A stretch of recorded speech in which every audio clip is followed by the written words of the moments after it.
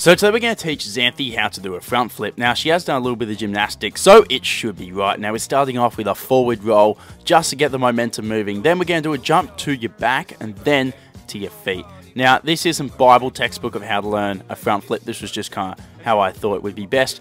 Then you got to just send the flip and land it, hopefully. Now this first one I was mildly trying to spot, so I nearly dropped the camera. But the second one's got a lot better. We did a few more after this, and this was her final flip, which is pretty solid.